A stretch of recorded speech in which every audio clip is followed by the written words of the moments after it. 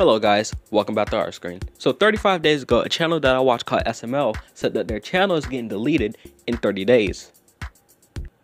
Wait, anyone who's been subscribed long enough knows that I adore SML. Like, come on. You guys know that I look up to them. And you know, I definitely don't want the people that I look up to lie. But it seems for like the past 3-4 years, that's all they've been doing. So even though I want to give them the benefit of the doubt, at the same time, I know from the past couple of years that their channel is probably not getting deleted. I mean, I don't want the channel to get deleted, but I also don't like being lied to. But that's all just assumptions, you know? There could be something going on their end. So please, can you guys clarify?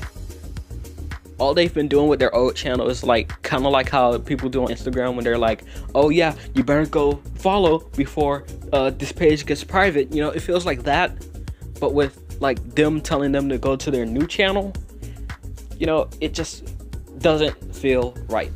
That's all I wanted to say. I just wanted to raise the question because it's getting kind of suspicious, and you know, we need a response from them or something before people start going wild, you know. All right, see ya.